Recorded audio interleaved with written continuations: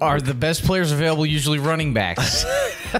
Well, is Breece Hall in Superflex? You can even say tight end premium the 1-1 right now, because it seems like we're at we're at a little bit of nobody's. Willis is probably the most upside, but raw and could definitely have bust potential. And Breece seems like maybe he won't be, maybe he's not touching the Jonathan Taylor realm of things, which few are. So I think people need to just get over that. There's only one or two guys like that. But it seems like it may be a little safer, or do you have to take the quarterback? Are you just how are you feeling about that? And we do share a league, and we have the 1-1. So tell us what we should do. Yeah. so just let us know. I am typically a staunch quarterback heavy early guy in Superflex. Typically, and the reason for that is because of the scoring settings and specifically the roster alignment. To have enough starting quarterbacks in a 12-team league, that means there needs to be 24 starting caliber quarterbacks, viable options, which really isn't the case right now in the NFL.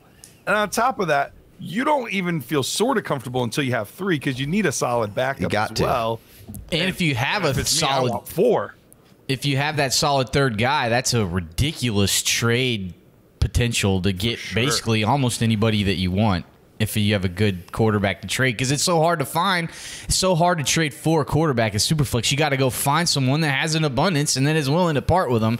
And it's just and then there has to be a guy that you might like and want. It's just so hard to trade for a quarterback at Superflex. So you're taking the quarterback over Breece here. Well, there was about to be a but. Okay, there was about to be a but. I interrupted as I'm talking about this. My bad. No, you're good. So normally that is the case. Every year I'm usually my top 2-3 players are all quarterbacks. But the other thing that I think is really, really significant, specifically in the first half of the first round, you can't miss. You cannot miss on those, because it sets your team back so far, because chances are if you're picking there's a reason. Now, sometimes you traded for that pick and congratulations, you have a great team, right? And you still have a great pick. But more times than not, you earned that pick. Your team didn't play that well. You had a lot of injuries, whatever it was. Your team didn't finish well. So you need that pick to hit. So in this situation, I don't feel like any of the quarterbacks, I feel 85% or better that they will hit.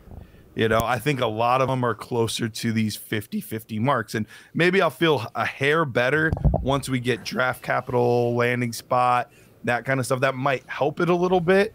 But I'm still a big, draft based on talent more than situation guy. Mm-hmm. So I really think there's only 2 prospects for me right now that I feel 85%, 90% or better on that they will hit. And one of those 2 guys is Breece Hall. So right now, if gun to my head, without knowing anything else, if I had to pick, it would be Breece Hall at 1-1. And the truth shall set you free.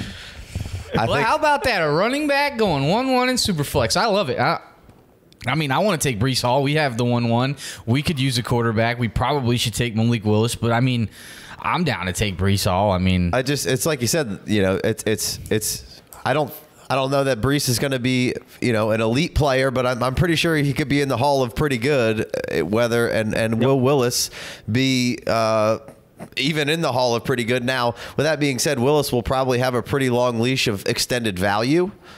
Sure. So I don't know that you can necessarily go wrong, and maybe you could give yourself a half a season or a season to move off of Willis if you really wanted to, because somebody will still be a big Willis guy. That was probably a Willis guy before he went there, but I tend to lean with you. As again, we're kind of in that situation in a league that we share with you, and I think right now we would probably lean Breece. I mean, honestly, if you're I would prefer to trade out. And just absolutely not move too far back. If I could get back to 7 or 8, pick at 4 or 5. So 4 or 5. Let's not go. Well, far back. We have 5. We do have 5. So that's there nice, you go. but- Back-to-back picks. Get 4 and 5. Bada bing, bada boom. Yeah. So What pick do you guys have in that league? Huh? I don't know where Garrett's at. You do pretty well, I think. We took over an actually orphan don't- team. I forget who we took the team over from, and then we like sold a bunch of pieces to try and win immediately, and then it didn't work out.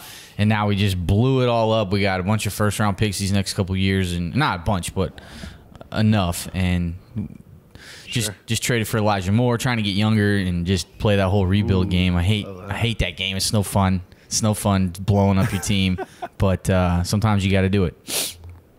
Well, it was a weird year for me because I was in your guys' spot. I think we entered the league around the same time. I took over. I think it was for the Podfather. Is who I took. that's over. why we joined the league. That's the we joined only the reason- league yeah. because he was in there. And then they staged a coup to kick him out, and we were like, "Nah, we don't vote. We don't want to kick him out. Can we just keep him in? I mean, like, what are y'all doing?" Right. Because he won't play in Yeah, too many you guys got leagues. stuck with me, man. Yeah. I'm so sorry. It's the best thing that ever happened. Don't give us Garrett. No. Oh my god, who even is that guy? What? No. So I vaguely remember. I think I even made a couple trades with you guys back then, and I was selling everything. I was selling all the assets, but we bought Melvin Le'Veon. Gordon and Le'Veon from you. Total winner in that Idiots. trade. Yeah. Bunch of idiots. You got Josh Jacobs. I got Josh Jacobs And a there. first or I was something. pretty happy. Yep. That worked Devastating. out pretty well. Terrible. But this year, I thought, I wasn't planning on going all in, but Tyler Gunther just kept offering me trades and trades and trades. He's relentless. And he really is. And so at some point, like, I was getting like great values on Christian McCaffrey and Derrick Henry. And I was like, Hey. well, I guess I'm going all in. Yeah, here we go. And then they both got hurt. So here we are. That's fantasy football in a nutshell for you, man. It's so difficult to win. So. It is. All right. Well, we solved one thing. We got Breece Hall at the 1-1 Superflex. Pow! You heard it here. Love that.